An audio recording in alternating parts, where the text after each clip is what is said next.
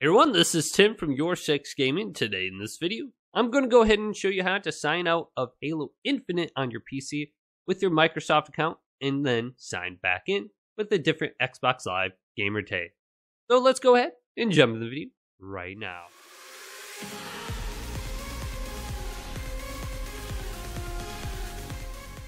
So you signed in accidentally with the wrong Xbox Live gamer tag in Halo Infinite on your PC.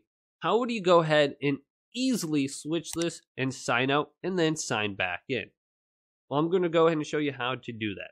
So I'm just on the main multiplayer screen where I can see like campaign, multiplayer, academy, etc.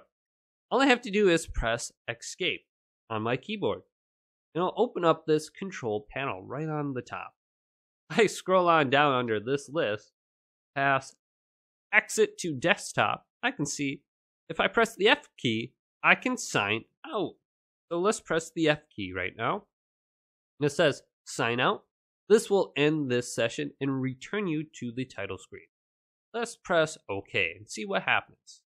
So now I have to press enter to play Halo Infinite. Go ahead and press enter. And I'm connecting to Xbox Live. It says sign in. So let's go ahead and sign in once again.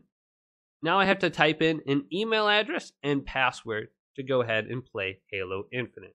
Alright, so I'm signing back into Halo Infinite. Let's go and press enter. And I'm back on the main screen here. So it's very easy to sign out and then sign back in. So if this video did help you out, go ahead and leave it a big thumbs up. And subscribe to my channel down below for more tech up videos coming up next on YourSixGaming.